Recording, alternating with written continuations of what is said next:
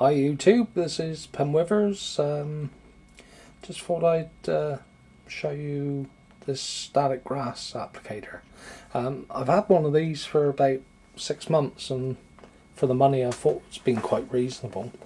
But recently, the last bit that I did, I found that the grass wasn't standing as well as it should be.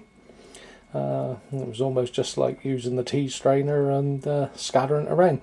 So I thought, well, I see they'd been made from electronic fly swatters, so I thought, well, I'll get myself one and see what we can do. I picked this up on Amazon, £4.85 delivered to the door, including postage, and basically I made it out of that. So I thought, if I just show you what I did.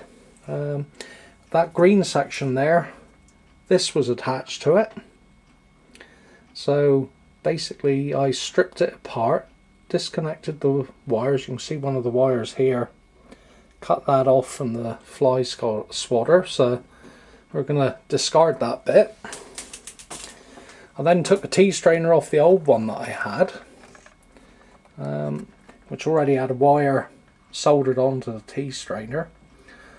Drilled a couple of holes just there in the back of the handle, threaded the wire from the tea strainer in through, and the tea strainer I've just stuck in with silicone. Let that go off for a couple of hours. I'll just show you inside what I actually did inside. There was you can just see those green cables.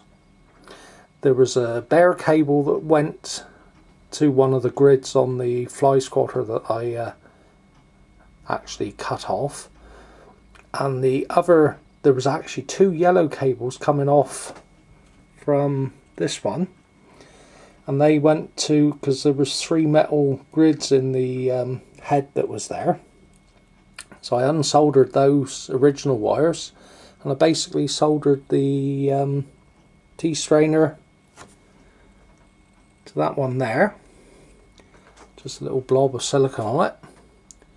It's quite neat. And then the trailing wire I soldered to that, and that's this one here that's got the crocodile clip on the end and just a little nail, and that's what makes a circuit. So obviously people know what it will do, but the nail goes into the wet glue, and obviously it makes a circuit which makes the grass stand up.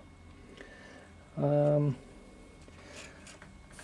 won't show what I could do, I suppose. Obviously I need to put it apart. The only thing I was going to say with this one, it actually uses 2 large batteries, whereas the other one was just like AA batteries, that size there. And I did note when I put it all together that I did touch the nail against the tea strainer, and he certainly gave a large spark, so it's a lot more powerful. I've got a little piece here that I've just given it a try, and I tried some yellow and green. And let me just get that side on a minute. Hopefully it will focus in. The middle, the yellow is only, I think, 4mm. But you can just see the strands standing up, and I thought it worked very well. Quite impressed. So, never done anything like that before. But I just thought I would share that with you. So, I mean, if you went and bought the fly swatter and the tea strainer, you're talking about £6.